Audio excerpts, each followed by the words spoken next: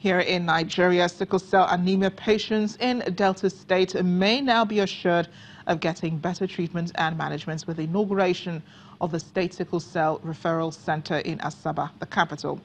The facility is donated by the O5 Initiative, a non-governmental organization founded and managed by Mrs. Edith Okowa, the wife of the Delta State governor. At least 100,000 babies die from sickle cell disorder in Nigeria every year, according to the 2014 statistics from the World Health Organization. This makes Nigeria the #1 sickle cell endemic country in Africa. Changing this narrative is what the O5 Initiative, a foundation run by the wife of the Delta State governor, is doing through the establishment of sickle cell centers in various hospitals across the state. The latest is at the new General Hospital, Asaba. It's in line with the first couple's belief of always touching the lives of people in need.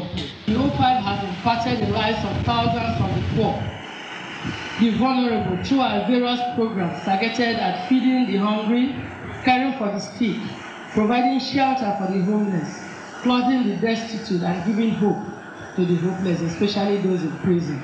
And I believe that if each and every one of us continue to talk about the need to change the world and the need to impact the life of one person at a time. The center is inaugurated by wives of the governors of Edo and Akwa Ibom states, Mrs. Betsy Obasaki and Mrs. Martha Udom. In the name of God the Father, God the Son, and God the Holy Spirit. Inauguration over, experts offer tips on various ways of managing the disorder.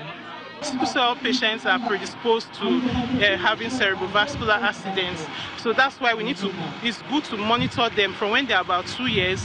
We start monitoring them, doing regular, what we call Doppler, transcranial Doppler ultrasound that helps to detect the blood flow in the velocity of the blood flow in the blood vessels in the brain.